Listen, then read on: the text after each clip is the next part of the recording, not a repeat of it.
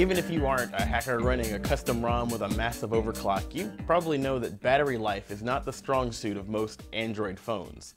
So you may be wondering, how can I squeeze the most life out of my Android phone's battery?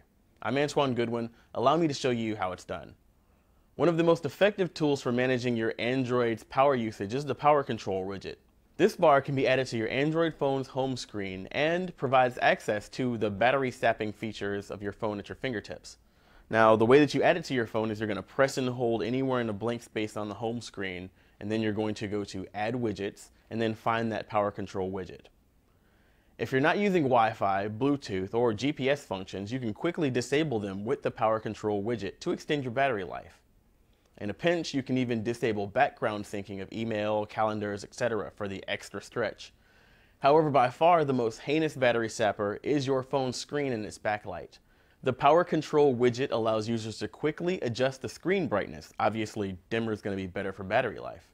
Now, there's also an automatic setting that brightens and dims the screen depending on ambient lighting for the best balance of visibility and battery efficiency.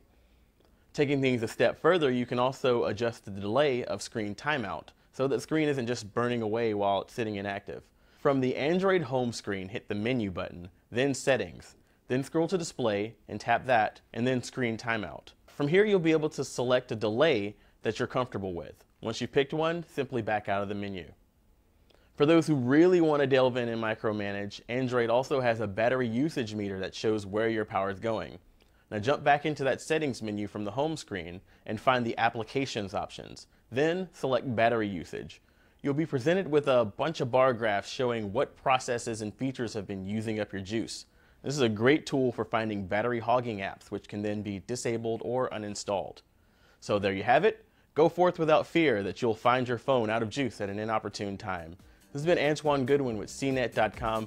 Check out the Android Atlas blog for even more Android tips and tricks, and CNET TV for even more how-to videos.